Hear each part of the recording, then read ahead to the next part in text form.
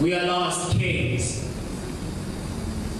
men barren of land to rule. We used to reside in Atlas's palms with hovering crowds declaring us deities. We fashioned ourselves wings to trick the mind of its freedom before God in his spite ripped liberty off our backs. This free fall was Jesus' eviction letter. And we understood Icarus when he has denied of divinity. Our hopes bargained with fear's embrace, but even she saw filth once her gaze rested on us. So we dug ourselves.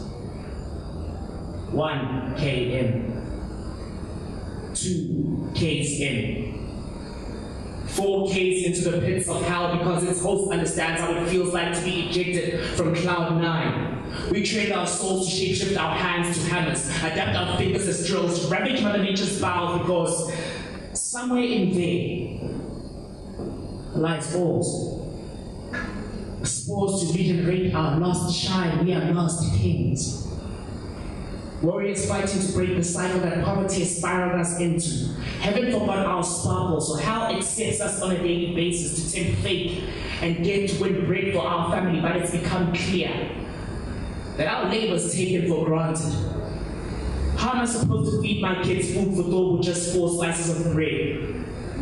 All we ask for is to be compensated for digging an uprising in our rand's currency. All we pray for is for a loaf of bread to calm our hunger pains. We are lost kings in need of divine intervention. We gather on this mountaintop, this altar we pierce nirvana without calamity. We pray that God may descend from the heavens.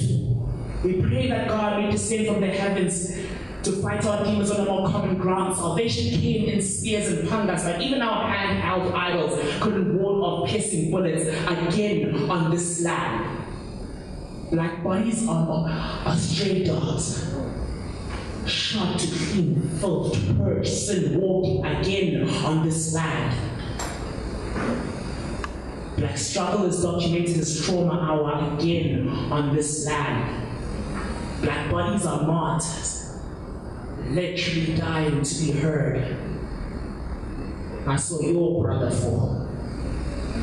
I heard your son's growling stomach being silenced. I smelled your father's wilting, bleeding, rotting. This is how this country rewards us for carrying the economy on our back. Our poverty is their profit, but how much dividends did our blood yield? Were our lives nothing more but cheap disposable labor? How many times